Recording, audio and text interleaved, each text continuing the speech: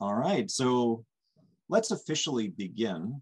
My name is Mako Nagasawa. It's great to see you all here. You are at Reconstruction, a Zoom class that we host. I'm the director of the Anástasis Center for Christian Education and Ministry. Our little logo is right up there at the upper right-hand corner. And we're exploring the deep roots of early Christian theology. So that's where you are in case you stumbled into the wrong Zoom meeting, but I'm really glad that you're here. And let me explain what it is that we're doing. The motivation for Reconstruction, the class, is to complement, and I really do mean that, it is to complement this kind of wave of deconstruction that's happening. Many people are deconstructing Christian faith. And I think there are good reasons to do that. There are many good reasons to do that. I won't go into all of them, but you probably, if you're here, you probably have done some of that yourself. Certainly I have. And, you know, I think maybe if you stumbled into here, you're seeing some common outcomes, which is, if we think of, faith tradition, or even just our personal faith as a house that you feel safe inviting other people into, you get worried at times that I wonder if like part of the house has collapsed a little too much. Like, what do I do about that?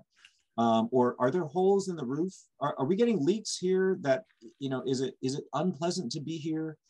And so if you think in that metaphorical sense, you have to wonder, what is the goal of deconstruction? Is it just so that I can feel good about what I'm believing? Well, I hope that's part of it, but I hope we think about it like a house, because, when you have somewhere to invite other people, I think it makes life a lot more meaningful and satisfying.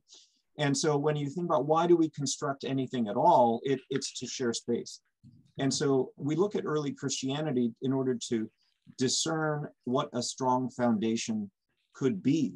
Now, the process that we do that in these 9 sessions is we identify some controversial issues that are being debated in Western Christianity. We look at early Christian views on that issue, and we identify if, where, and why Christians shifted on the issue. The hope there is to recover a framework for approaching the issue in today's context. And so this is kind of the outline of the next 9 weeks that we're going to spend together on Saturday mornings, where the format will be generally, in the first 90 minutes will be a combination of like me giving a lecture and setting also time to discuss in Zoom breakout rooms. And so today we're starting on slavery. Next week, we're looking at women in the early church. By the way, if you wouldn't mind managing your mute, muting your microphone, folks would appreciate, I would appreciate that. And I'm recording these sessions so that the folks who miss the session could have it. It'll be on my Zoom cloud, and I'll send out the link, within a day, and essentially keep folks up to speed. So in mid-May, we'll look at the goodness of God and the healing of creation, according to Athanasius of Alexandria. How do we actually do ministry? Next, we'll look at hell. The topic of hell is certainly being discussed. Does God have a dark side? How did the early church think about hell? The next 2 weeks, we'll think about Scripture. How authoritative is Scripture? Do we really need it? And then the following week will be, is the Bible the product of empire or violence? And there's different ways we have of coming at that question. The following week, we'll look at politics, the church, and Jesus's restorative justice. Maybe like me, you've been wondering about the rise in what's called Christian nationalism. What do we think about that? How would the early church have thought about it? We will also look at sexual ethics and the new creation. And then we'll round off this Reconstruction class with the person, the face, and the climb up the mountain. Gregory of Nyssa and the Shaping of Desire, as we'll look at one of the most influential pieces of the early church. All right, so that's our outline. And today we're going to look at slavery, how the early church got it right. This is what you can hold me to. Okay, so I'm going to try to hold to this schedule. You can see, you know, that we'll have a little bit of discussion time after the first topic there, early Christian abolition. I'll go through then Old Testament and New Testament, and then we'll have some time to discuss there. So, and then we'll also look at briefly slavery in colonialism and US history. I do want to mention also that you can definitely put comments in the chat box, and Bayota and Ian McDonald are TAs for the class, and they will try to keep track of those comments, or if something can be answered really quickly, they'll try to answer it.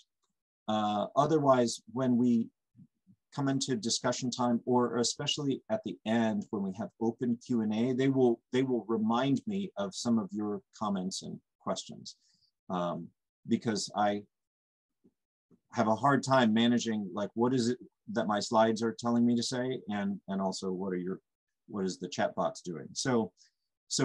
But feel free to comment in the chat box, and that'll just be a parallel way of engaging with one another.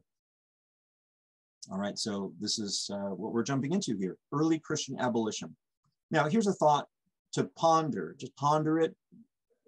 Don't discuss it out loud, but does the Bible support slavery? I'm sure we've asked that at different points in time. You know, if you're an American, especially, I mean, we think about the enslavement of African Americans and also Native Americans in the first half of US history.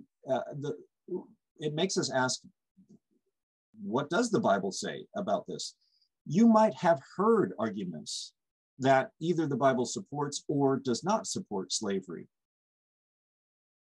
And another, so that might be kind of a splinter in your mind. Does it? And does it even matter?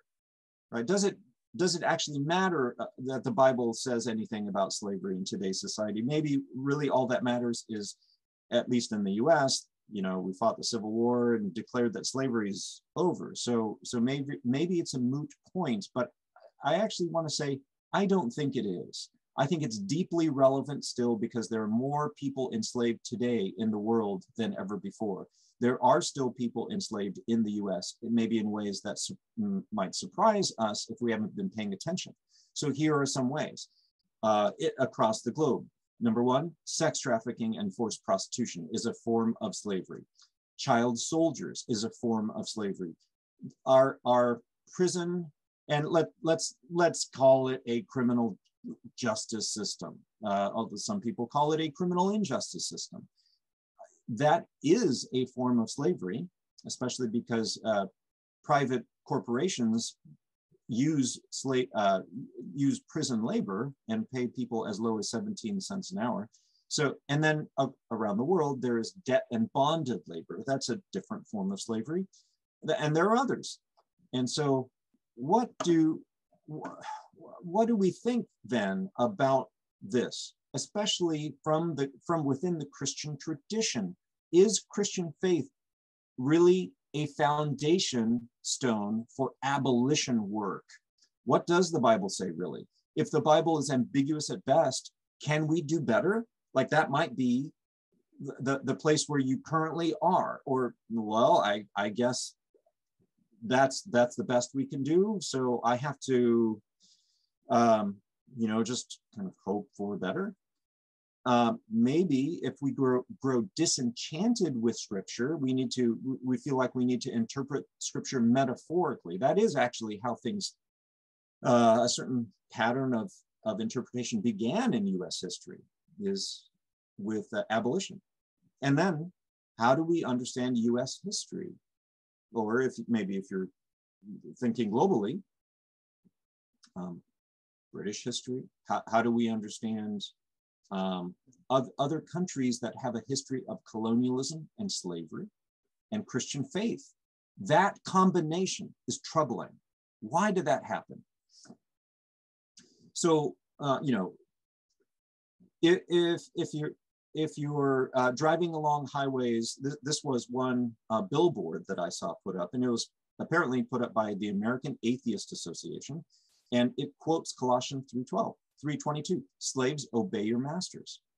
This lesson in Bronze Age ethics brought to you by the Year of the Bible and the House of Representatives. I'm not sure exactly what they mean by that. And of course, the cruelty done to African Americans by subjecting them to slavery, kidnapping them into slavery, and then maintaining that by force, it is just horrible.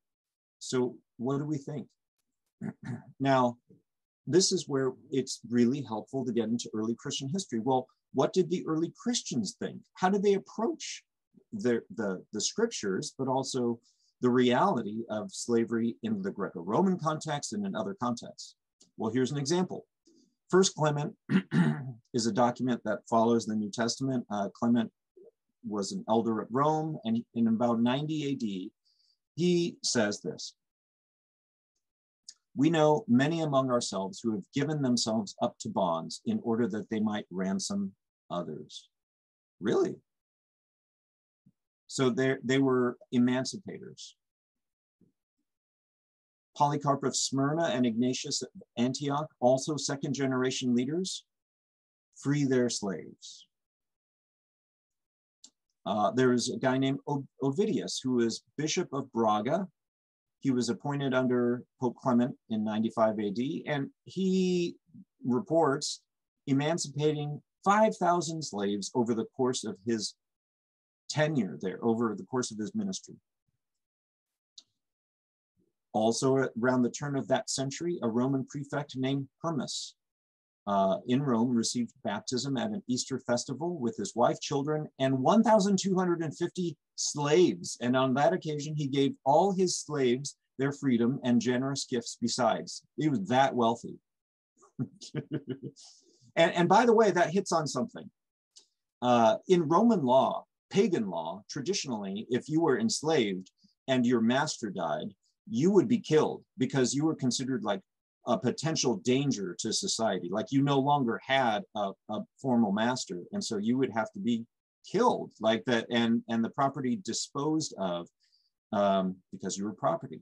So the Christians actually took that principle and said, you know what, we're going to apply it, but to baptism, because when I get baptized, I do die and rise with Christ. And so there is a real death there. And so the Roman Christians began this practice of setting their slaves free when they got baptized. So that's really cool. Another person, Chromatius, about 2 centuries later, emancipates 1,400 slaves after they're baptized with him. Many people who were enslaved also became Christians, kind of understandable, at baptism. In the 4th century, Gregory of Nyssa, in a sermon that he preached during Lent, said this: God said, let us make man in our own image and likeness, and look at how he understands Genesis 1. If he's in the likeness of God and rules the whole earth and has been granted authority over everything on earth from God, who is his buyer? Tell me. Who is his seller? And then he goes on and says, but if God does not enslave what is free, who is he that sets his own power above God's?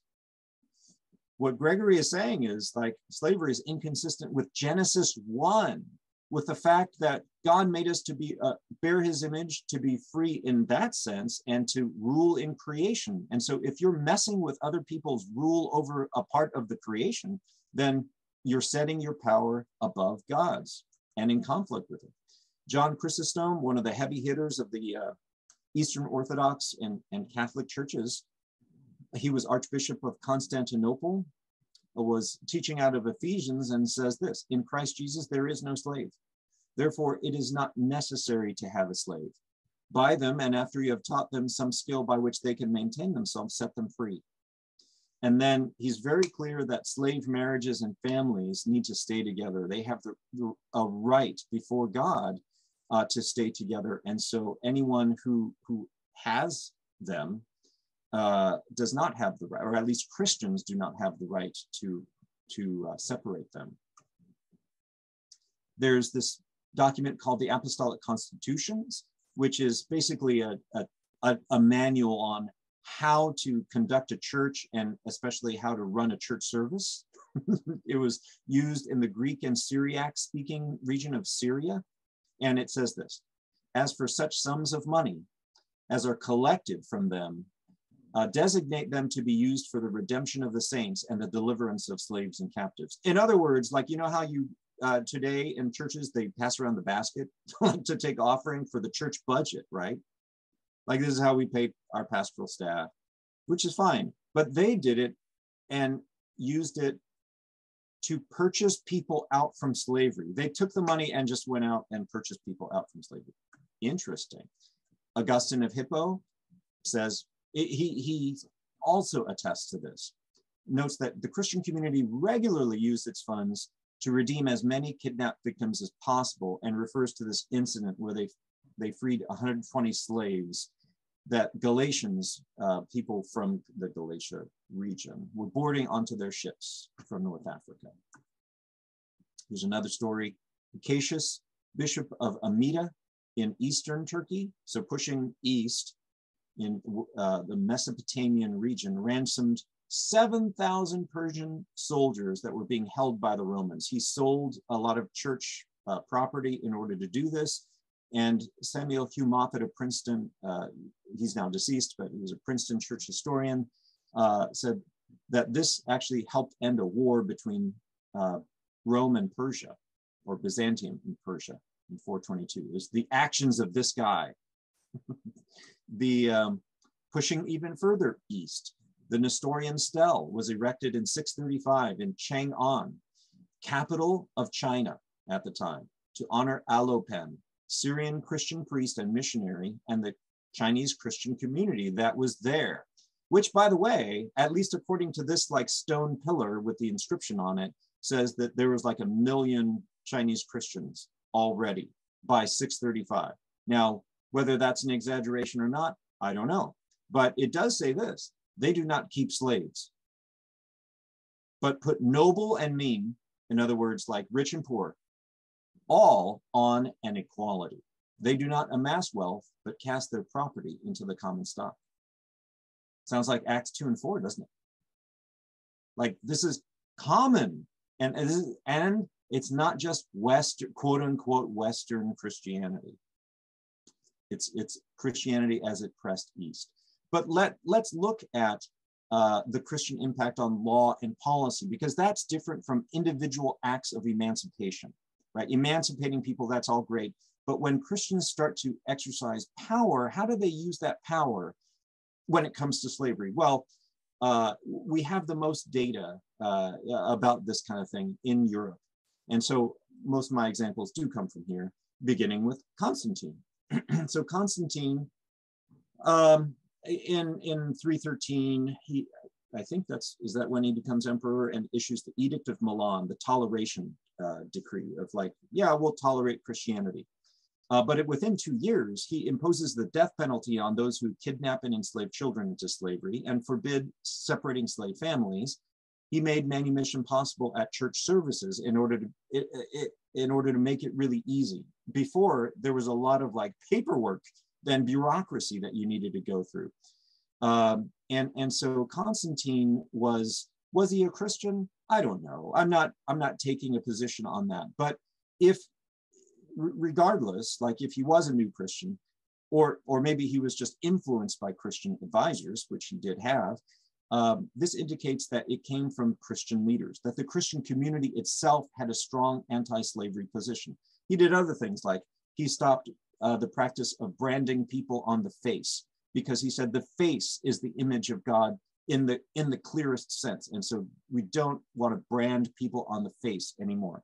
Very interesting. In 595, A council at Rome under Gregory the Great permits a slave to become a monk without any consent from his master. So if you're a slave, you run away to a monastery. If you want to actually do ministry, you can. Just run away. That's a huge change. It's a huge change. And I love this example. This is this statue in the upper right here is of Bathilde. Who is Bathilde? She's the wife of Clovis II, king of the Franks. In 649, Clovis II freed and married, freed her from slavery. She had been taken from the British Isles and then married her. Apparently, he fell in love with her, and together they dismantled slavery in France. They shut down the slave trade first, and then they after Clovis died relatively early, Bathilde and her son continued to eliminate slavery from the kingdom of the Franks. They said anyone setting foot on the soil of the kingdom of the Franks would instantly be free. So someone should make a movie about that, because it has all these great elements, right? Like romance, social justice, it's awesome. In 1000 AD, Stephen I of Hungary abolished slavery, same premise. Anyone setting foot on the soil of Hungary would be free. In 1102, the London Church Council abolishes slavery throughout England, emancipating 10% of England's population at that time that had still been in some form of slavery. In 1117, Iceland follows suit. By 1300, the Netherlands had abolished slavery, and in 1335, Sweden, which included Finland, makes slavery illegal. So how do these Christians understand the Bible? Oops, wait a second. I think I want to pause here. And at this point, I want to ask, I want to send you into Zoom breakout rooms to discuss some of these things. The two questions I want to ask you are, does any of this surprise you? And number two, why or why not? Were you taught this before? Why or why not? Okay, so those are the two questions. I'll drop them in the chat, and I'll just let you, Grant, if you could set people up maybe in groups of 3, pretty small groups, and just introduce yourselves, and just share who you are, where you're from, and maybe go for 5 minutes. Okay. All right, I'll go ahead and put people in. I've got groups of 3 and some 4. I'll go ahead and open the rooms now. Thanks, and I'll put this in the chat. Would be. Oh, I've got somebody unassigned.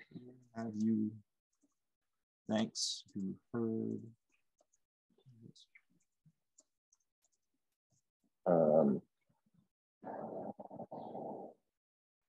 Okay, so 2 discussion questions there.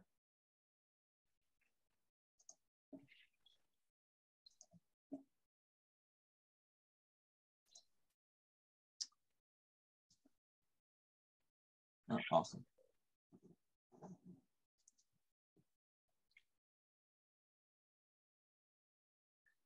Let's see. Connie, did you get into a room? Yeah, I see Connie's still recording. I look forward to hearing a little bit more about what the things you talked about in the Q&A at the end.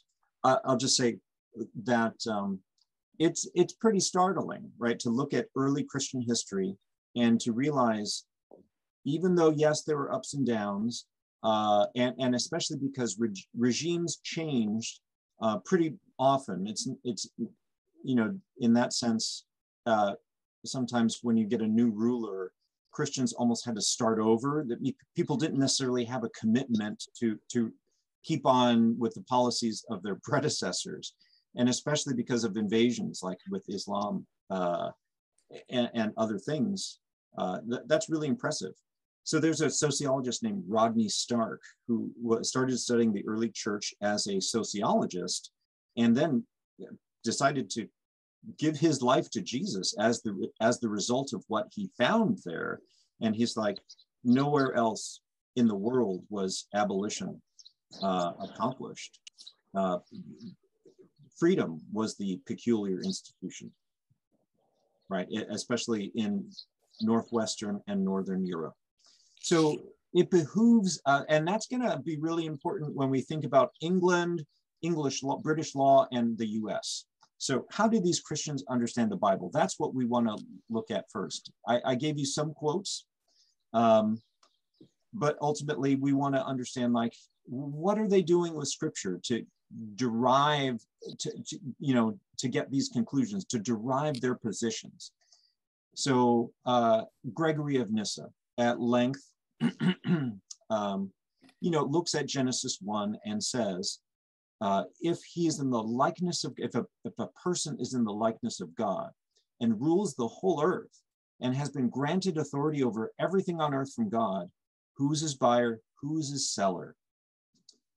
That comes from Genesis 1, verse 26, where God says, rule and subdue. And he says that to, in effect, all humanity. I mean, Adam and Eve and or that beginning point was representative, and people were to rule together.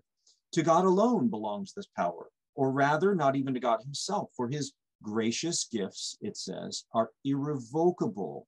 In other words, the power to remove someone from that place of rule doesn't even belong to God. That's what Gregory of Nyssa is saying, because God does not go back on his word. God would not, therefore, reduce the human race to slavery, since he himself, when we had been enslaved to sin, spontaneously recalled us to freedom. But if God does not enslave what is free, who is he that sets his own power above God's? Wow. Wow. Chew on that for a bit. And then when he's commenting on Ecclesiastes, and he finds that Solomon says this, I acquired slaves and slave girls, says that he responds to Solomon. He says, what is that you say? You condemn a person to slavery whose nature is free and independent, and in so doing, you lay down a law in opposition to God. What he's saying is, especially with regards to purchasing someone in a slave trade, he's like, there's no way that is okay. So again, how does he get there? Basil of Caesarea, who's actually the older brother of Gregory of Nyssa, he's called Basil the Great in the Eastern Orthodox tradition, major leader, says marriage between slaves is just as valid. Slaves are just as human. We talked about that a little bit before. There's a source, Epistle 199. One of the things that we'll see is that 1 Corinthians matters a great deal to early Christians. Here's why. In 1 Corinthians, Paul says, do you not know that your body is a temple of the Holy Spirit, who is in you, whom you have from God, and that you are not your own? For you have been bought with a price, therefore glorify God in your body. Basically, he's saying your individual body was meant to be a temple, a place where the Holy Spirit dwells. And in effect, Jesus is the leading partner in this partnership that you and he have about your body. Like Jesus owns your body. He's the leading partner in how you use your body. And so that has ramifications. Now, in the next in chapter 7, Paul then applies that principle, and that's why he talks about singleness.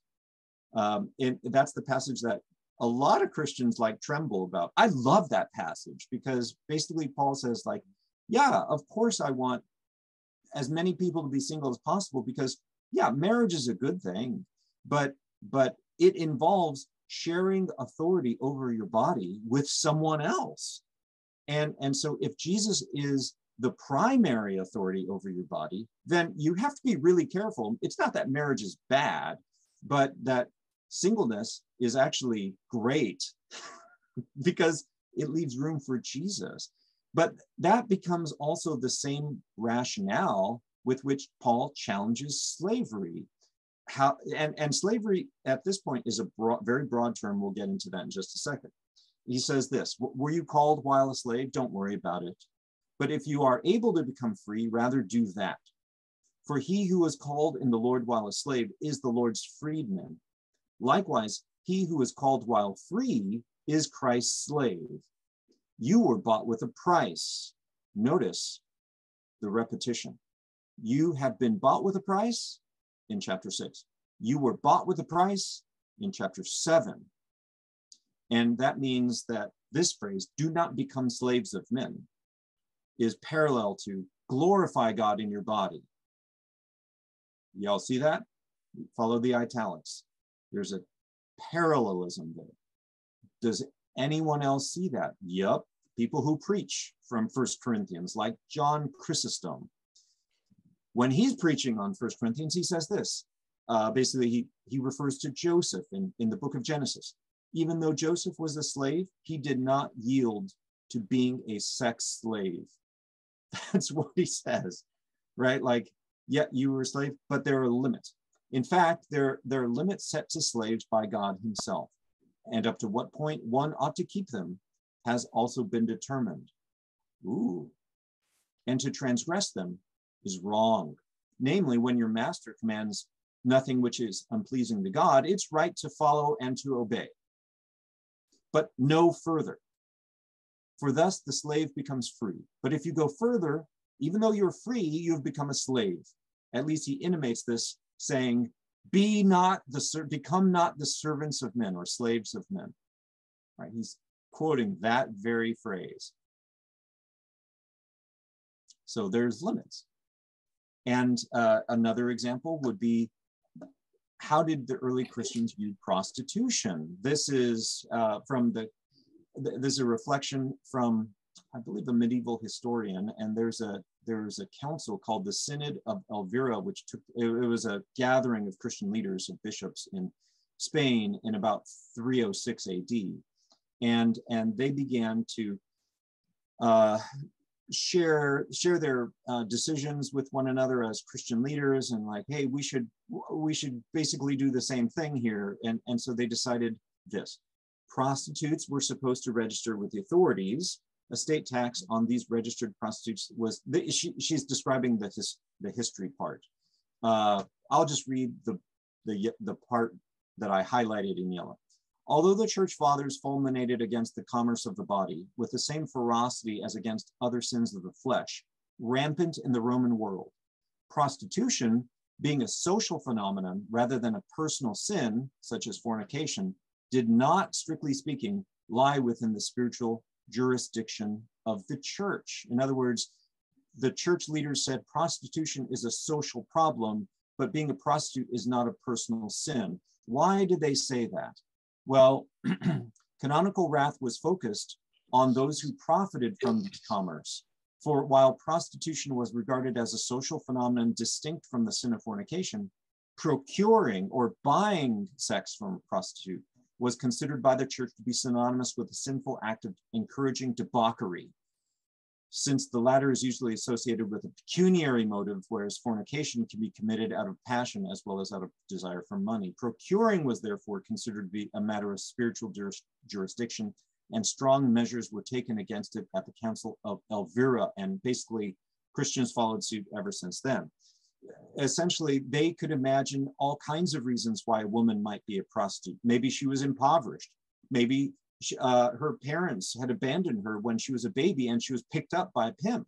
Maybe she was being blackmailed. There are all kinds of understandable reasons why a woman would be a prostitute that was not her fault. It was a social situation that was bad. We want to get her out of it, but she's not to blame for being a prostitute. Who is to blame is the guy who buys sex from the prostitute. You follow me? That's today, we call that the Nordic progressive model, because the Nordic countries have used it. It has been shown to be the only model by which we can reduce the number of women and children abducted into human trafficking. And so which is fascinating that like hundreds of years later, we are back to this. But the church developed it first. Oh, my goodness. This is where I wanted to put the discussion. I'm so sorry. I messed up. What do you think of the biblical arguments against slavery based on humanity? I'm gonna keep you in this room if that's okay, because I messed up.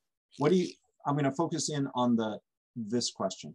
What do you think of the biblical arguments against slavery based on humanity being made in the image of God and the human body is meant for the Holy Spirit? And is this a selective reading of Scripture? What do you think? Were the early Christians right to form their beliefs about slavery around these passages? So if you could, I'm going to keep this together. Please unmute yourselves and tell me and share with others, what do you think?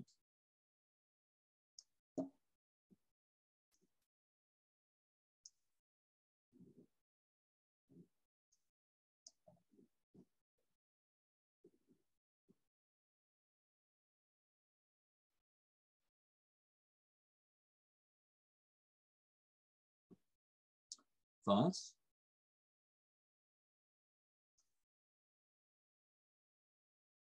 I have some quick thoughts just about Genesis 1. I think that is unique, or at least I don't see that reflected a lot in modern Christian thought, this idea that all humans should experience the same level of authority over creation. I think what I've experienced in modern Christianity is that it's just accepted that hierarchy is and domination is just a part of being human, when the early Christian church is saying, no, quite the opposite is a part of being human. Very important point, Micah. And I will say that a lot of people want to read Ephesians and Colossians because there's what's called the household codes, which addresses, slave and master, also addresses like, husband, wife, parent, child, those kinds of relationships. And then the idea is, oh, I guess Jesus just accepts human hierarchies wherever they are and then makes them more binding. But actually, if you read 1 Corinthians before you read Ephesians, and by the way, Paul wrote 1 Corinthians before he wrote Ephesians. He wrote 1 Corinthians from Ephesus, in fact, which really ought to tell us something. If you read 1 Corinthians first, what you get the impression of is Jesus interrupts all human hierarchy. Right? Jesus inserts himself into human hierarchy and says, nope, you can go no further than, maybe it's tolerable on some level, depending on what it is, what relationship it is, but like your authority over someone else has to reflect the fact that Jesus claims that person for himself. And he never delegated his authority to you. Right? That's 1 Corinthians.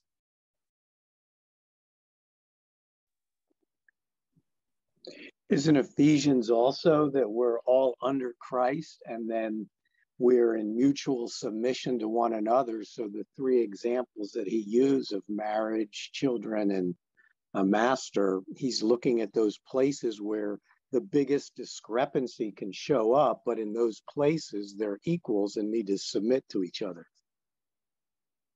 Yes, good point, Kenneth.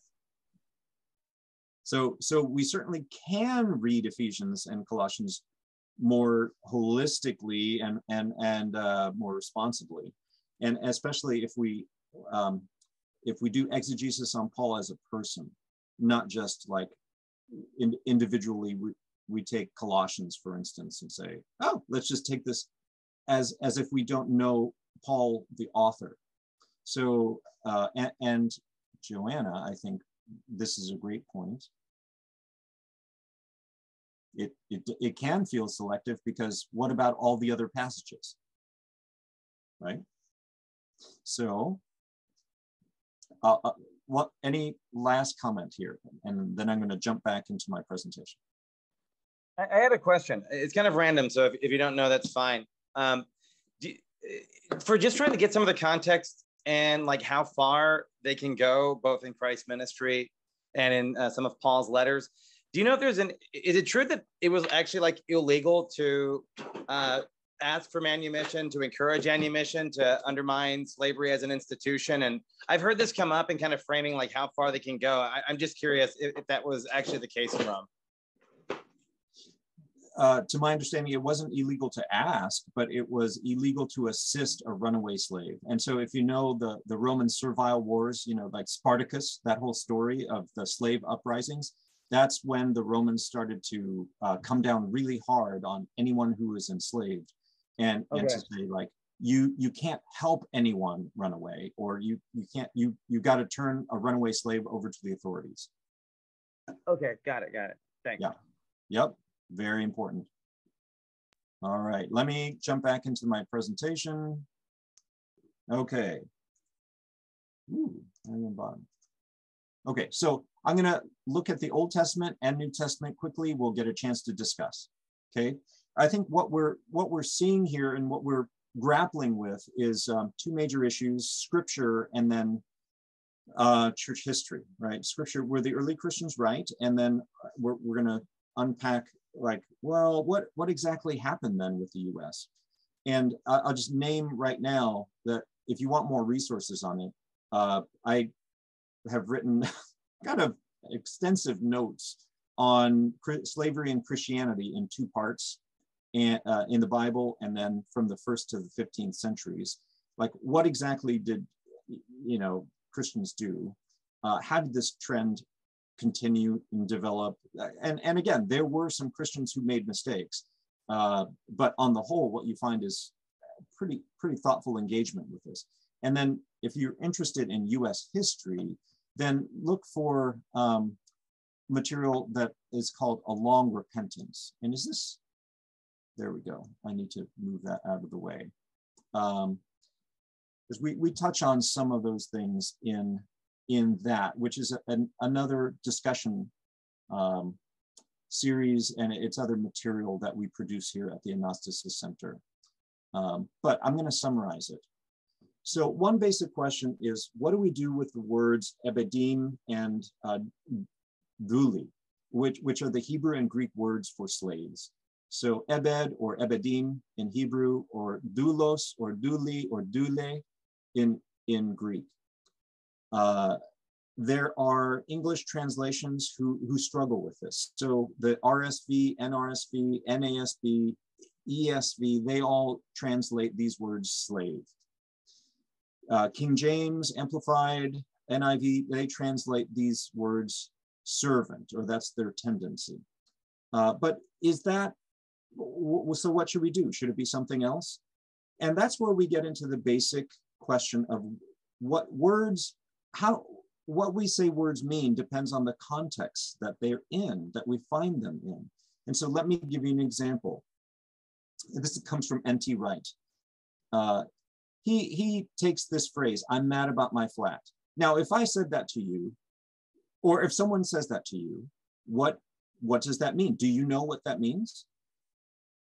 I would say you don't. You may think you know what that means, but it depends on the context. Like, you know all the words, but it depends on the context. If you're in the United States, probably that means I'm angry about my flat tire, right?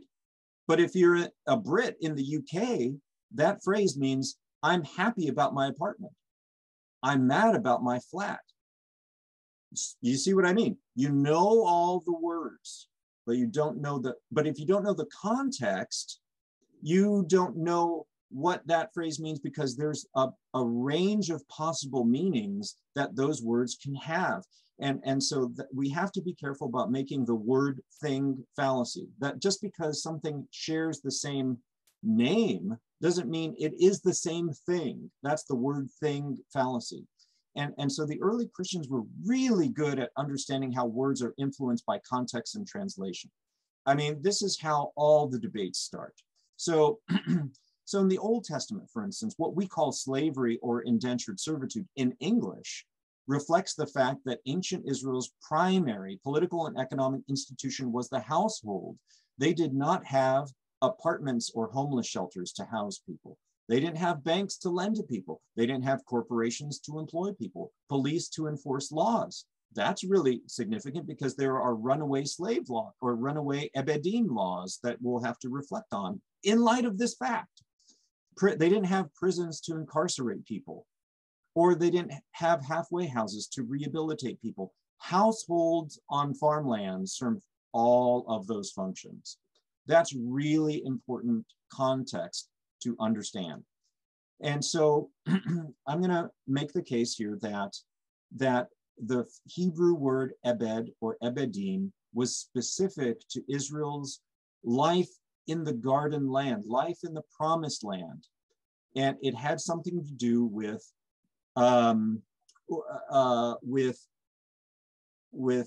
repaying a debt or seeking shelter or something like that, which is relatively mild. How do we know that? Well, it's because Jews in Alexandria or in the Dead Sea region did not practice slavery because they understood Genesis 1 to mean something about being on the land, being in a garden land. So in Alexandria, Philo of Alexandria records the Jewish community there called the Therapeuti, as they did not have slaves to wait upon them, as they considered that the ownership of servants is entirely against nature. For nature has born all men to be free, but the wrongful and covetous acts of someone who pursued that source of evil, inequality, have imposed their yoke and invested the stronger with power over the weaker. You see what's going on there? They're also reading Genesis 1 as if it regulates the other passages in Exodus, Leviticus, and Deuteronomy. That's their understanding as Jewish people. Here's the Jews in the Dead Sea region during the time of Christ and just before, and to some for about 135 years after. The Essenes rejected slavery in principle as incompatible with the equality of all men before their creator, says Henry Chadwick, describing the Essenes. And he's probably drawing on Josephus, who's a first century Jewish historian, who mentions this: there are about 4,000 men that live in this way and neither marry wives nor are desirous to keep servants, as thinking the latter tempts men to be unjust. So they're a monastic community. Fascinating. If we look at the Old Testament and we ask, how did people tend to get into slavery in the ancient world, like just throughout the ancient world, and we break it down to sources. You have war captivity, for instance, kidnapping and piracy. You could be purchased from a slave trade, or you could be born to slaves, like perpetual involuntary servitude. You could be sold by your parents or someone else. You could choose indentured servitude because of misfortune, or maybe you owe a debt, like you have to pay a debt back, but you don't have something to pay it back with, so you have to work it off working on someone else's land. Or it could be a penal servitude, like you're sentenced to work on someone else's land.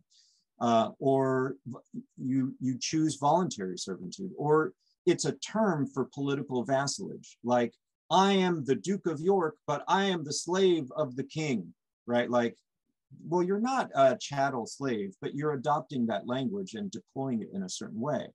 So in the ancient world, all of these things were very common, very common. In the Old Testament, they are not common at all. And there's a slight difference between Hebrews and non-Hebrews, which we could talk about, but essentially it's pretty much the same, which is there's no war captivity, there's no kidnapping, there's no purchase from a slave trade, no birth to slave, like you can't be born into slavery, that doesn't happen. Your parents can't sell you. In fact, you could indenture yourself for different reasons, and you might be civically sentenced to work off a debt because maybe you were a thief, but it's very limited. And so let me get into that. So in Exodus 20, verse 15 and 17, there is no stealing and coveting. And in Exodus 21, verse 16, if he who kidnaps or steals a man or a woman or a child, whether he sells them or he's found in his possession, shall surely be put to death. In other words, kidnapping is the death penalty, according to the Sinai covenant, which may or may not have been expressed at all times, but that was the magnitude of the sin. In Leviticus 25, God says, there's no slave trading, for they are my servants whom I brought out from the land of Egypt. They are not to be sold in a slave sale. In other words, if I owe you a debt and I can't pay it off monetarily, I come to work on your farm, you can't sell me to someone else.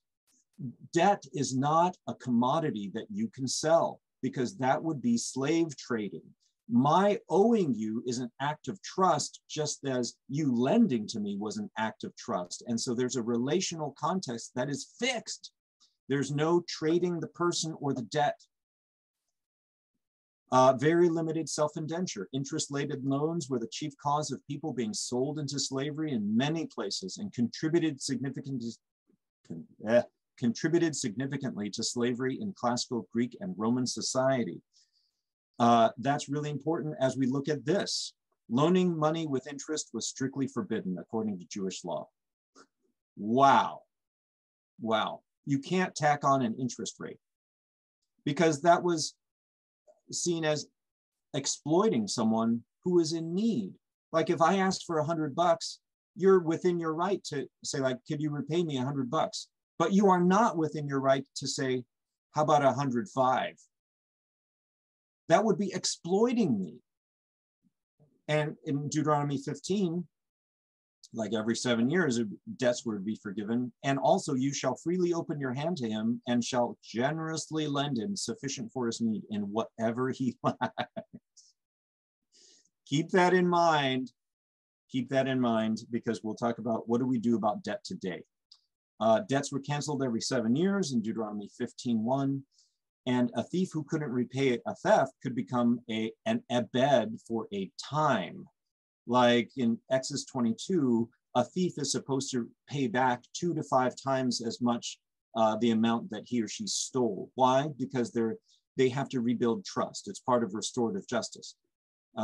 That's important. Now, if I stole from you, I might not be able to repay 2 to 5 times as much, which means I have to come work on your land. And I'm surrounded by community which will hold me to account. And why is that? Because there were no prison systems in ancient Israel. Now, it's interesting, the 13th Amendment of the US Constitution permits penal servitude. And so there was this loophole that began to become bigger and bigger and bigger, which we'll get to. Slaves were set free after 6 years of service. That was mentioned. Or in the Jubilee year, like every 50 years, whichever happened first. Or earlier, if they're redeemed by their family or by themselves. In Leviticus 25, it says, he may redeem himself. That means that slaves owned their own wealth, or the ebedim could possess their own property. That's really important. That's really different from many formal slave systems elsewhere, because in principle, if I'm your slave in Babylon, like everything I own is actually should be yours, right? Like, because you own me. So I actually shouldn't be able to own anything. But whatever this ebedim principle and institution was in the Hebrew, in the life of Israel, no, I was permitted to own wealth on my own. You see how that's different. Or bodily harm in Exodus 21. If you inflict some kind of permanent damage, even if it's knocking out a tooth of mine, then I go free. Or when restitution is paid in the case of penal servitude, like if I'm done, obviously I get to go. Or escape. So Deuteronomy 23, verse 15 and 16 says this: you shall not hand over to his master a slave who has escaped from his master to you. He shall live with you in your midst, in the place which he shall choose in one of your towns, where it pleases him. You shall not mistreat him. Wow. I want to remind you, there was no police force in Old Testament Israel, so running away was easy.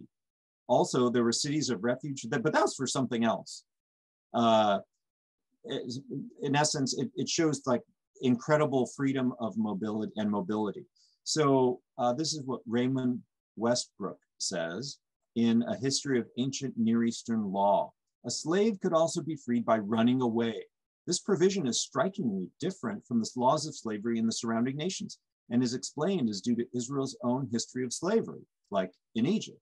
It would have the effect of turning slavery into a voluntary institution. That's amazing. The Ebedim under the law of Moses held rights, right to the Sabbath, like rest on the Sabbath, to feasts, to holy days. The rest from labor was nearly half the time because of Israel's festival calendar. There were no large plantations or mines in Israel, only farmland to sustain the household. So master and servant would have worked together in the fields. There were no segregated quarters for indentured servants, the same level of lifestyle as others. They had the absolute right to their bodies, like there was no sex slavery. It was only a contract of labor. They retained kinship rights, marriage rights, and legal rights related to their physical protection and payments. And so they were protected from breach of contract. They had the right to testify in trials. They were free to move around. They were even free to own weapons. So how do we know that? Genesis 14 records the story of Abraham having servants, or Ebedim, and then he sent 318 of them armed to rescue Lot. That's crazy. The Ebedim could accumulate savings, wealth, property of their own, where personal wealth was not permitted in other slave systems. Crazy. So I'll remind you that the household served all these functions.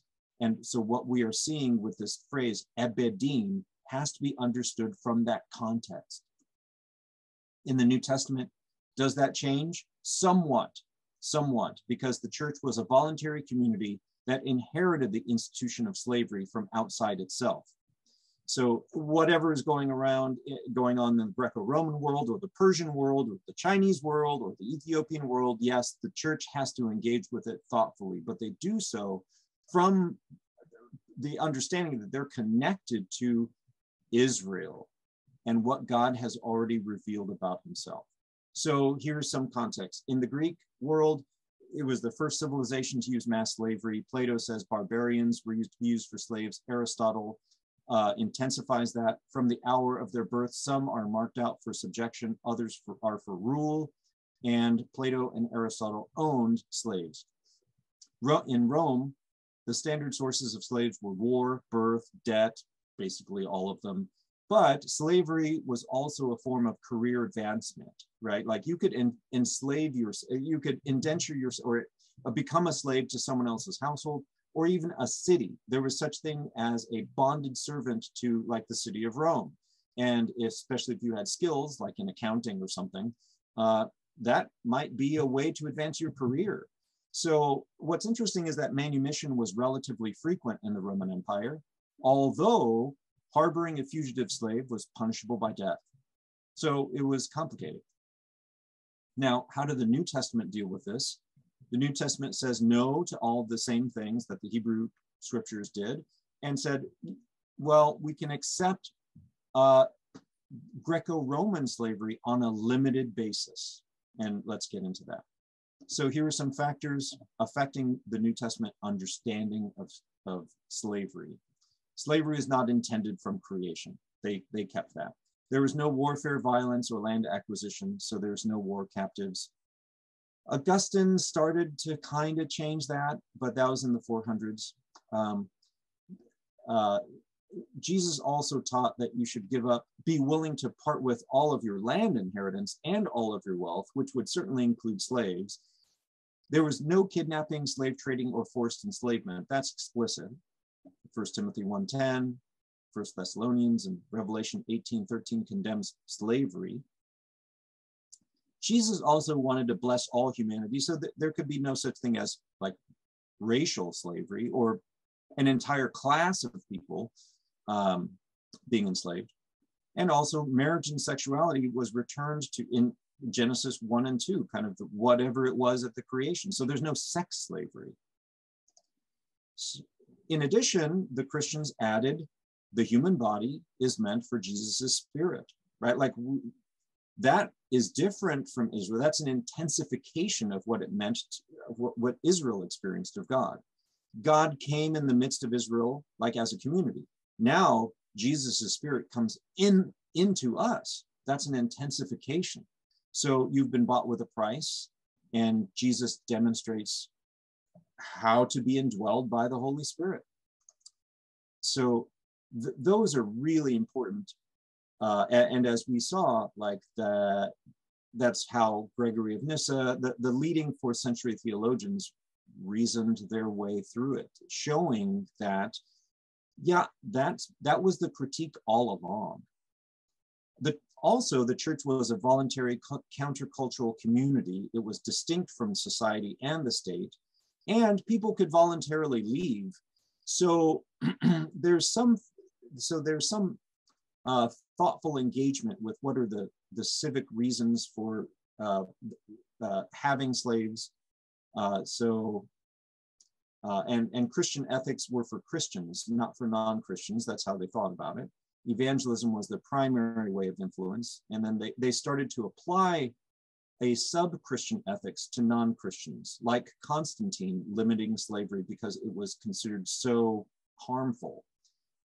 It's not as if Christians could expect the emperors to just say, we're going to make the entire empire to follow the laws of Jesus, because how do you allow voluntary leaving from an empire? Well, that's tricky.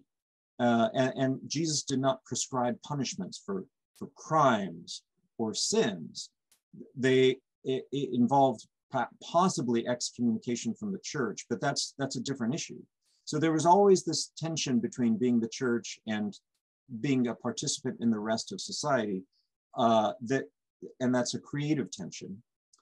The Christian household was a platform for Christian mission, and in some ways intersected with that. So yes, Jesus started using households as platforms all the way back in his ministry with the 12 disciples, right? He says, go out and look for a household that is agreeable, and then camp out there.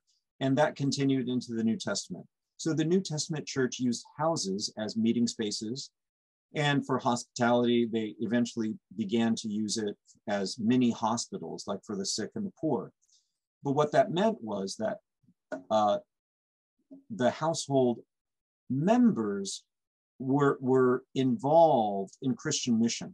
And so slaves and masters have the same Christian responsibilities for love, for mission, also for leadership and gifting. And so some of the questions that I had you think about before the class, this is why it's important. It's how do we read things like Ephesians, Colossians, and 1 Peter when Jesus gives the church a global mission?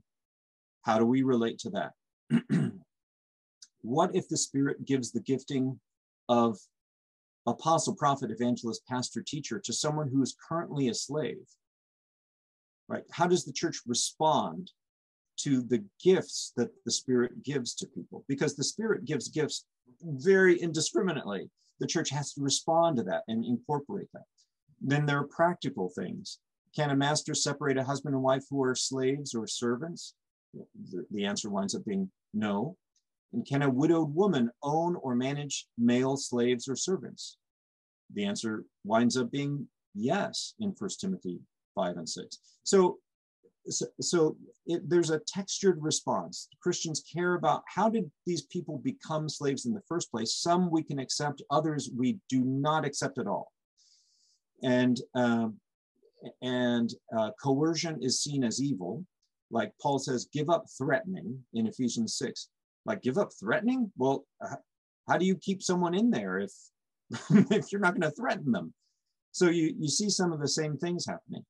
Power is therefore redirected. And in Christian households, the masters have to become partners with everyone else to become sponsors of Christian mission, because everyone else has the same responsibilities to Jesus, and the masters have to respect that.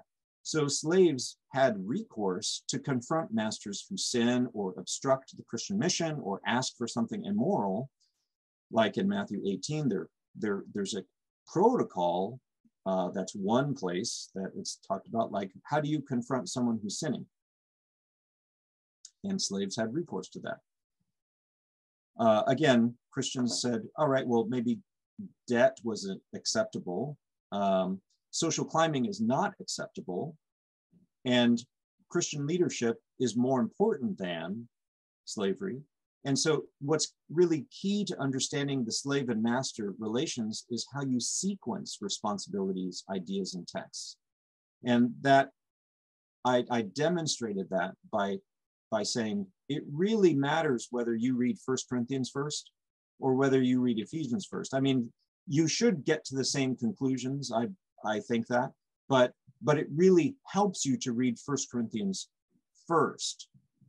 And that's an illustration of how do you sequence texts. But even if you only read Ephesians, you should get to a place like this. Now, amongst themselves, Christians basically ignored the legal and social stigma of slavery. And so, you know, sometimes Christians were in non-Christian households.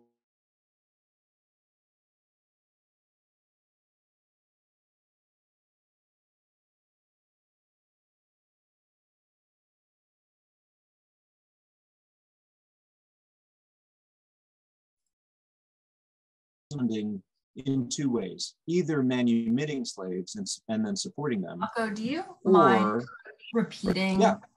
I think you cut out for a second. I don't know if that was just me, but your screen went black and we couldn't hear you. Oh, was it this slide?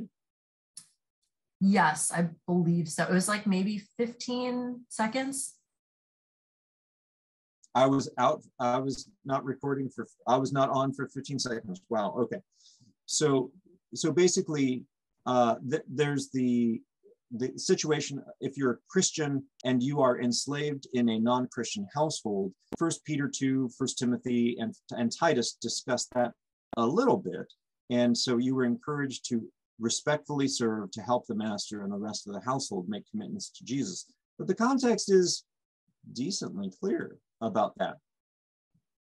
To sum up, Christians had two ways of responding to this thing that they inherited. One was manumit slaves and support them in community. Caesarea, basically, they condemned many different sources of enslavement. So this is an example where Basil says, among men, no one is a slave by nature. In other words, God did not create people to be enslaved to one another. Now, there are situations that happen, and he discerns some of them. He says, for men are either brought under a yoke of slavery by war, conquest, or they're enslaved on account of poverty, or by like children being kind of enslaved to older siblings because their parents made them to do that. So that's not even the point of what he's writing. He's really right. This comes from a book called On the Holy Spirit. And he's explaining why the Holy Spirit was not a slave of God or a servant of God. And then he takes this small little detour and says, even among people, we discern like what is okay, what do we think about how people got into this situation? But that's not even his main point. So by raising the situation like this, he's just demonstrating that Christians were in the habit of discerning, well, how did this particular person come to be enslaved? That's how we think about it. And that's how Gregory of Nyssa also says, like, slave trading is wrong. It's against the natural law. Clement of Rome says, well, even though probably we shouldn't do this, some people have actually sold themselves into slavery in order to ransom others out of slavery and provide food for others. Like, I don't know how they thought about Paul in 1 Corinthians 7 saying, do not become slaves of people, but there is this record here. Or they ignored it. They just said, we're gonna just like focus on the person because in a Christian household, you could do that. Now, later in war captivity, Augustine produced the just war theory, which was, you could see it from both directions. Maybe it was a good effort. maybe it was a compromise and a rationalization, but either way, from Augustine onward, people did start to think about just war theory, and therefore war captives became a thing that Christians now had to think about. And especially once Islam started taking over the Mediterranean world, that was a big concern. But essentially, Christian faith dismantled slavery in all these places, France, Hungary, and And the only places in the world where slavery was abolished was because of Christian faith. So here I want to send us into Zoom breakout rooms again. And Grant, if you could set those up again. You might have to reintroduce yourselves. And here are the questions. Does the Old Testament support the kind of slavery that existed in the US? How are they different? How did Jesus's vision cause early Christians to break from Greco-Roman practices in their day? And if you know something about how Christians in the West rationalized slavery, what did Christians in the West need to ignore or deny in order to bring back chattel slavery? If it helps you, I will drop those questions in the chat. Yep. And so I pasted them into the chat, Mako. Oh, awesome! Thank you. Yeah, so people would have them. One quickly before we get into the there was a question that Joanna had asked back toward the beginning of the section. So it was surrounding the commands for Israel to kind of go into Israel and capture the land and stuff like that. I know that we get into that in later on in the section about what's the Bible formed under empire and those sessions. Do you want to try to quickly respond to that, or would you rather just maybe table it and say we're going to come up to it? So hold on to that. Yeah, just hold on to that question and we'll come to it later. And Mako, just some context too. Joanna had brought that up when you were talking about hierarchy. So yep. Yeah.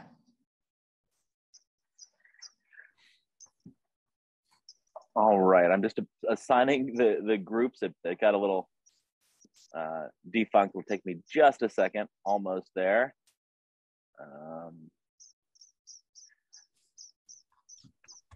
Didn't realize they would reset from the beginning till now, but almost there. You might be in different groups. Sorry about that, everybody. But you'll get to meet new people this way. That's okay. Let me pause for the Zoom. Okay, I just want to briefly, oh, what happened? Did I stop doing that? Okay, do you see the slideshow? Yes. I hope so. Okay. So I just want to explain a little bit more of that last question. What did, especially in the US context, like what had to happen, what Christians had to do, how they had to contort themselves in order to bring back slavery. And then we'll have an open Q&A time. So this will be quick.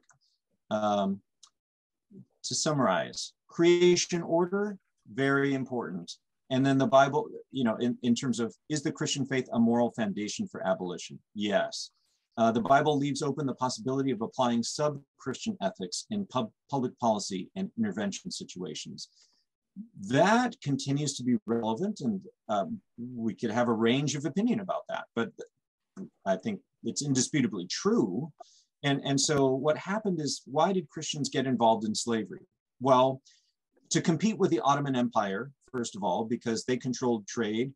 Christians in Europe, especially Portugal and Spain, loved Indian spices, because who doesn't love Indian spices? But they didn't want to go through the Ottoman Empire and fund their government and army. So they sailed around Africa. So they inherit, as they did that, they discovered, and this is interesting, that Arab Muslim merchants and traders and maybe a few others had made inroads across the Sahara and set up on the coasts outposts where they played off African tribes against one another and acquired slaves from that. Portugal, then Spain, and then Britain and France, basically took over those ports and took over the kidnapping of people. Long story to that, around West Africa and East Africa as well. And they were motivated because they wanted sugar. They wanted to grow sugar, which is a plantation crop, because it's so hard to grow, and it's also semi-addictive. It's actually more addictive than crack. So that was the reasons. Now, the argumentation for slavery in Great Britain, there was the abolitionists, and then there was the pro-slavery movement. The evangelicals demonstrated very clear understandings about scripture. Why? Because in 1102, the London Church Council had abolished it. Now, there were some pro-slavery Anglican old money guys that argued about economics, but they did not argue from the Bible. That's really important. They're like, but we're making a lot of money. It's good for the empire. But they didn't make a biblical case for it. So in reality, they emancipated all slaves in 1833 and committed economic suicide. I know there's discussion about maybe it was in their self-interest to do that. I'm pretty sure Seymour Drescher, the leading scholar on this, is correct. And that is, it was not in their self-interest to do that, but they did it anyway. They committed economic suicide. From that point, they realized, hey, we need to shut this down elsewhere in the world as much as possible, because now, in order to protect free labor, it's hard to compete with slave labor economically. So at that point, yes, you can see slavery elsewhere. And so the British Navy blocked slave trading ports all over the Middle East and Africa. That's the really interesting thing. In the US, Christians justified slavery in the US by blunting Genesis 1 and 1 Corinthians 6 and 7. What was their arguments? Well, in Hispaniola, what is now the Dominican Republic and Haiti, those were the first encounters. They said non-white people are not human. Then they said they're under the curse of Ham, or even the mark of Cain, even though that doesn't make any sense. Then they said non-white people are less civilized, not fit for democracy. They're sub-Christian. So even if they become Christian and we acknowledge like, oh, maybe they have souls, they're not fully Christian. And then it turned into only some white people can have land, and on and on and on. But those are the main ideas. Now, in some circles in the US, there continues to be this excuse, like slavery was evil, but the American founding fathers were men of their time. But when we look at this history, that shows that is not right at all. The founding fathers knew that they were going origins, because the larger pattern is that capitalism always looks for cheap land and labor to exploit. So powerful white men wanted to practice heresy by reinterpreting church history and redefining biblical words. They knew about 1102 and the London Church Council. That's how the law started in the UK, that if a slave sets foot on the soil of England, he or she is free. And James Somerset, who is an African man who sailed from Boston on a ship with his master to London and set foot on the soil of London, he became free. He eventually ran away and then was caught, but he sued for his freedom because he understood this, and abolitionists backed him, and he won his freedom. And in the US Constitution, there is explicit argument against that. Like, they knew basically a fugitive slave principle, like you have to return fugitive slaves. So they're aware of this. Culturally, how did Christians understand language? Well, they were influenced by this thing called the Scottish School of Common Sense, which basically says words mean what I say they mean. Like, understanding things should be simple, including understanding the ancient world. Like, it should be really simple. So it goes like this. Oh, what I call slavery here is what it is. And then the Bible uses the word slavery, or the King James translated it slavery or whatever. And so essentially what slavery is here, it also is there. So they're committing the word thing fallacy, like, right, I'm mad about my flat, and saying, it's really obvious, isn't it? Just look at the word. Well, that's fascist. That's a fascist used language like that.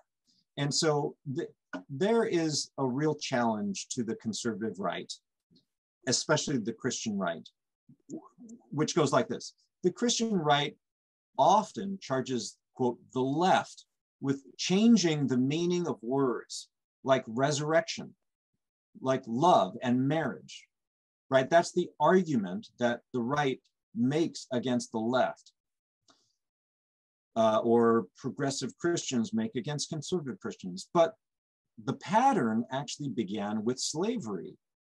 And all these words start to bend around the practice of chattel slavery, like salvation. How many of you have heard, we have to save souls? Well, what about saving bodies?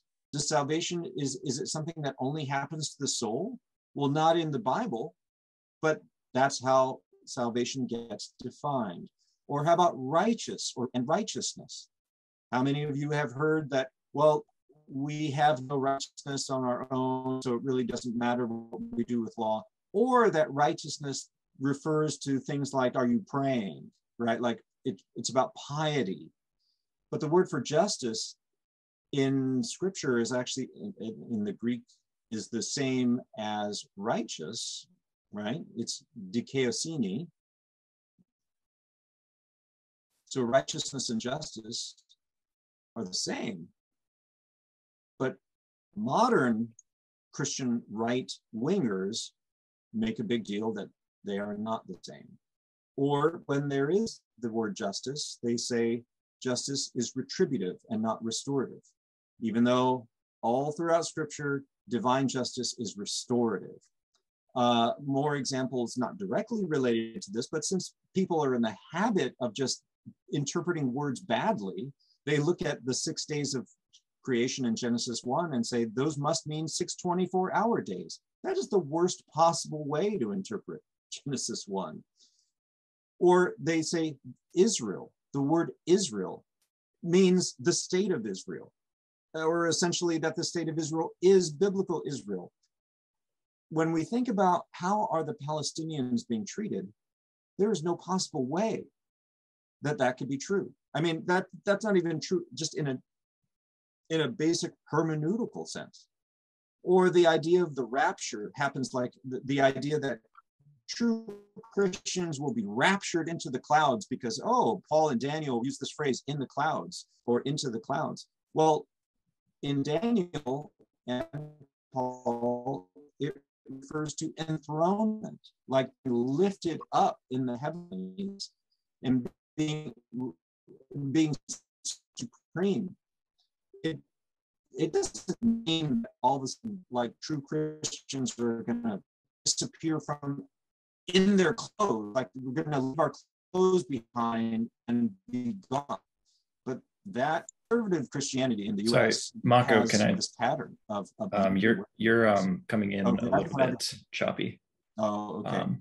It might help if you turn your video off and your audio may be more consistent, but yeah. Sure. All right. I don't want to repeat that.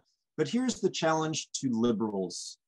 So after the Civil War, a lot of Christians who were abolitionists, and rightly so, but they had to do it under a certain framework. And so after the Civil War and the 13th Amendment were, the war was done and the amendment was passed, they looked at themselves and said, we've done better than the Bible. And from that point, there began a lot of optimism, like, hey, we could do better than Jesus and Paul. Like, look, apparently they didn't even abolish slavery, but we did. And so we are actually doing better than scripture.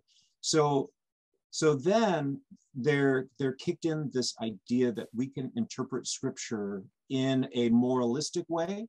And we know that these miracles didn't happen either. And so Jesus's resurrection must be psychological, not physical. Like it was something Jesus resurrected himself in the hearts and minds of his disciples, but his body was really in the tomb because science tells us dead people don't rise again. That's the kind of thing that happened. And that becomes a real problem for what, you know, the mainline denomination, mainline Protestantism became. And so this is in spite of the fact that social gospel liberal Protestants did not address the failure of Reconstruction, white-only labor unions, which was actually the first major kind of civil rights movement, you know, after Reconstruction, or white supremacy in the New Deal, and only rarely did they address US imperialism. So this idea among liberal Protestants, we've done better than the Bible, it is arrogant. Historically, liberals share the blame with conservatives for building the prison state, the carceral state. If you want to read Princeton scholar Naomi Murakawa about that, you can. And here's what I mean here. Look how often wage theft happens today. Does God condemn wage theft? Yes. It is an aspect, or it is kind of in parallel or orthogonal to Abadim, you know, in the Hebrew scriptures.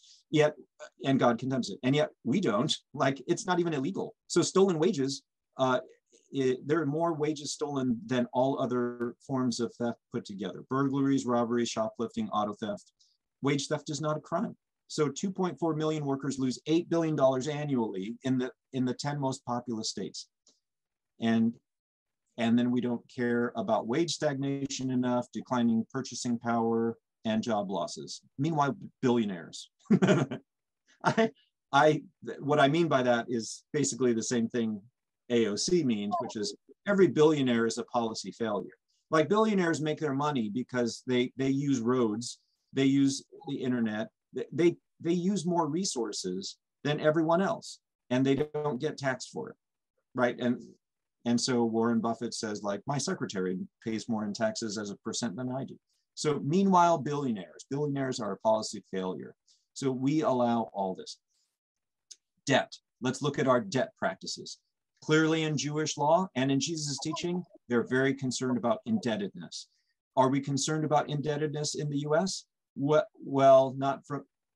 we are, but not enough on the policy standpoint, right? Like, you look at student debt, mortgage debt, medical debt, credit card debt. I mean, debt is a way to make people worried and work for lower wages and work more. So it's a way to manipulate the workforce. There are far fewer protections from poverty or bankruptcy than in the Hebrew scriptures, which, again, that's the leading way. Indebtedness is the leading way in the ancient world why people got into slavery. How much do we protect people from indebtedness today? Hardly none. Biden is struggling to forgive student debt. And the wealth gap is larger than ever, and it's growing. By the way, between blacks and whites today, there's an increase of 4 times from 20,000 to 95,000 since before the financial crisis to after. So our banks planned on repossessing our homes. Our housing market and mortgage market exploits the need for housing. So, and gets us into debt. Penal servitude is, I mentioned that, it's already a huge issue. The use of prison labor, for instance. If you have lingerie, you rely on telemarketing, it might be done by prisoners who are working for as little as 17 cents an hour with no benefits, overtime, union laws, sick days, and pensions. So there's not much concern to reintegrate returning citizens today. Whereas in the Hebrew scriptures, if an Ebed, a person who became an Ebed, had to indenture themselves to another household, there was lots of concern of how does this person come back to full citizenship in Israel, full human flourishing? Today, we don't do that. And so incarceration rates in the US are really high. The US imprisons more people than China, India, and Iran combined. California's prisons alone are more than France, Great Britain, Germany, Japan, Singapore, and the Netherlands. And we imprison more Black men than South Africa did during apartheid as a percentage of the Black male population. So we can learn more about that if you want in Michelle Alexander's book, The New Jim Crow, and also a study guide that we wrote to accompany it. There are also problems in our criminal justice system with racial bias and the culture of prisons and so on. Labor trafficking, and those are things that nominally are legal, things that are illegal nominally, but we just don't know how to deal with them.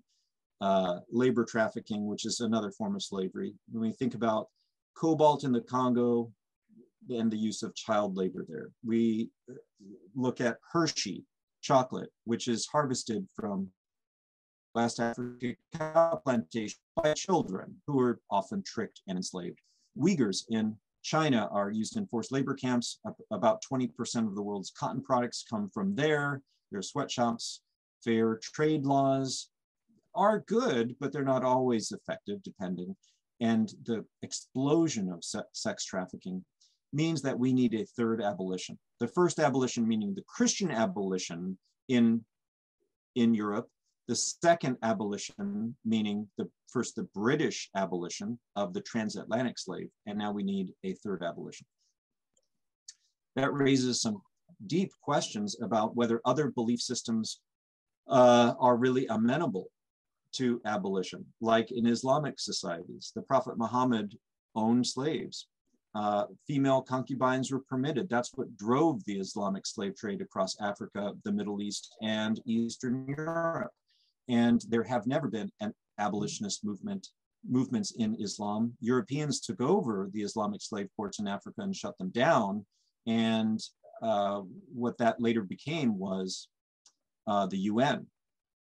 Essentially, abolition was forced onto Islamic countries by the British, and then by in some ways, political pressure by the UN, although it still exists.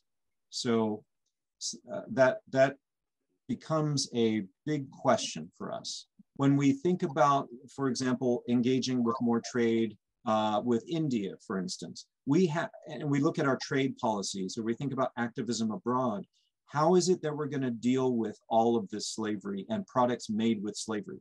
So slavery and abolition, really, it's a collision of multiple belief systems and issues. The question that I'm raising here is, at the end here, is, can atheism or secularism serve as a moral foundation? Well, I don't know. I mean, John Gray, who is not a Christian, and he was a professor of European thought at London, said secular humanism is a Christian heresy. It's a hollowed out version of Christianity. He was not optimistic about being secularism itself just running out and confronting other belief systems. As we have seen, we've become less powerful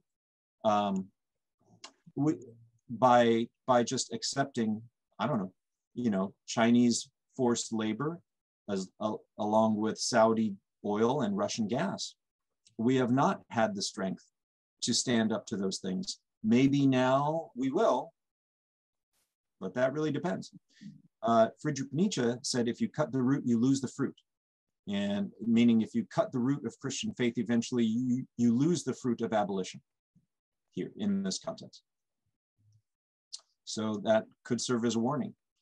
Other thoughts to ponder when scripture expresses concern about slavery, whatever it gets translated as slavery, what's it really concerned about? It's how do people fall into it? And are we equally concerned about it? There are other questions that are really good that are beyond what we can talk about here, like, can Christians use force to abolish slavery? If so, how? Like, we look at how Emperor Constantine and Clovis II and Bathilde used force, or the British Navy did it. Could we do something similar? Those are not easy questions to answer, but they're worth asking.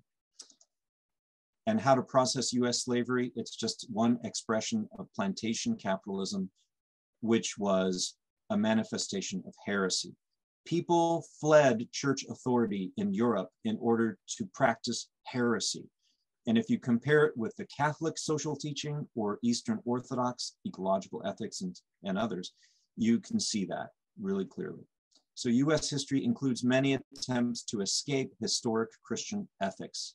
And the conflict between liberal versus evangelical Protestantism in the US actually flows from slavery. and the debates about slavery, and also a certain kind of instability brought about by Protestantism. Let me stop there. If you want more information, it's here on this slide or throughout the slide presentation, which I will make available to you guys later.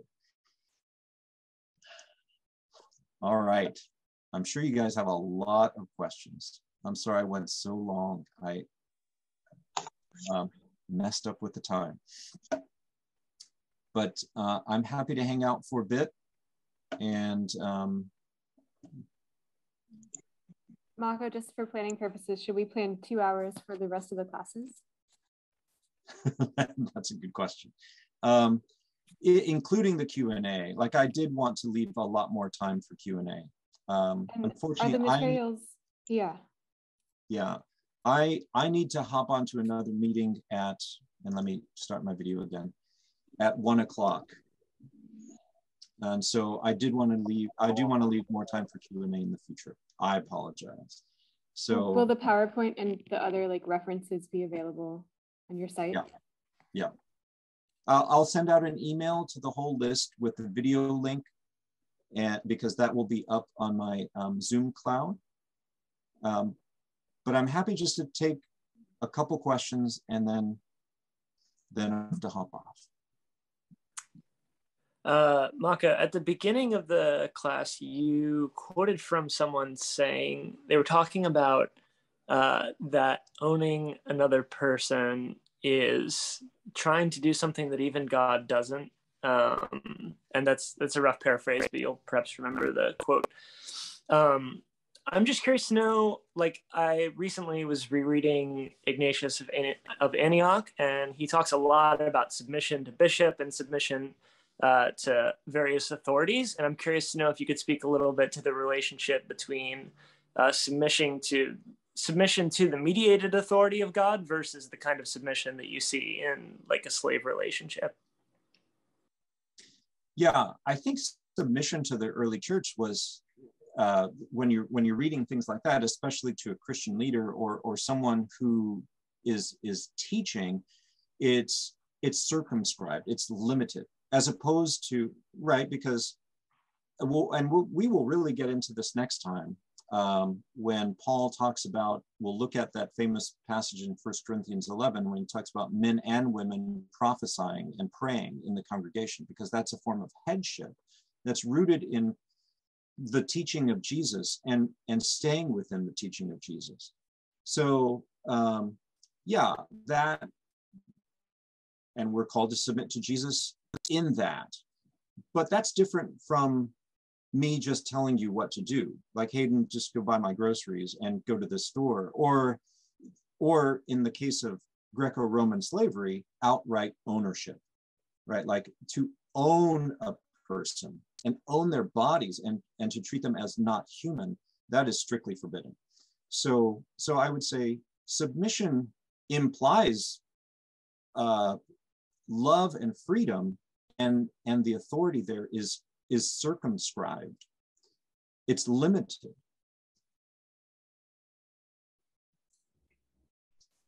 Great, that's helpful. I have a question. I don't want to get like too historical, but I know like when Christopher Columbus sailed to Haiti, like the first time, a lot of the people who came with him were like on mission, and they would read this thing called the Requirement to the Haitian people and say, you know, you have to become a Christian or else we reserve the right to do basically anything that we want. And so they would wage war, they would enslave people, all of those things. And so I just wonder like where that falls into the discussion if people are literally going on mission and end up enslaving and waging war against the native people. That's a great question. And what is your name, please? My name's Annie. Annie, thank you for that question. Well, ever since 1452, when Pope Nicholas issued the papal bull called Dum Diversas, which reinterpreted non-Christians as enemies, right? Like then European Christians, and that's where the doctrine of discovery comes from. But essentially, non-Christians were not just people to be loved with the love of Jesus. They were political enemies who you could take their land, you could actually take their freedom. It comes from that point in an official sense. I mean, so what Columbus was doing was following that precedent. Now, the Catholic Church reversed themselves, arguably in the 1500s, and certainly the Popes have apologized for it since. But it does come from a certain teaching, and I can send you more information about that later. Last question, and then I need to run. I had a question about, so you kind of explained the system in which the context in which Jewish people understood slavery, that, you know, there's a lot of limitations to what, to like how long someone could serve, and there's, you know, people would naturally be freed, year of jubilation, all this stuff. But my question is, like, what is stopping people from taking advantage of that and just saying, oh, like, I'm going to borrow money from you, and I'm just going to, you know, not pay it back or something. And then if you ask me to, like, you know, work for you as an indentured servant or something, I'll just run away and then I'm free. Like, yeah.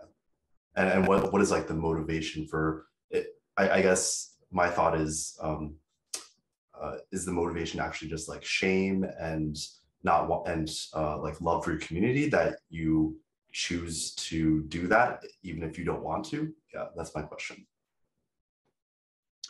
That's a great question. So in the Old Testament, I mean, the understanding of people's relationship with God and the land is such that God helps you repay the debt because you work on the land and God helps you be fruitful. So if you're not on the land, like Israel goes into exile, or if you're not actually Jewish and we're reading the Old Testament, we don't insert ourselves into that period of the story. Now, however, having said that, Jesus does intensify teaching about forgiving debt. It's not just every 50 years, it's not just every 7, it's like as often as you possibly can. So do I think that something is wrong with our banking system? Absolutely. Yeah, because it's very exploitative. So, you know, what to do exactly, there's a range of opinions about that, but it comes from understanding the whole flow of the story. Christians used to have a lot more vigorous critique about interest rate lending. We stopped that at the point of, well, at different points, following John Calvin, the Puritans, and so on. But we'll get into that a little bit more later as well. Okay, thanks. Yeah. Friends, I need to get going, so let me stop recording. Thank you for being here, and we'll look forward to, I'll be in touch by email. I'll look forward to seeing you next week. Have a great week. Thanks, Mako. Thanks, Mako. Bye-bye.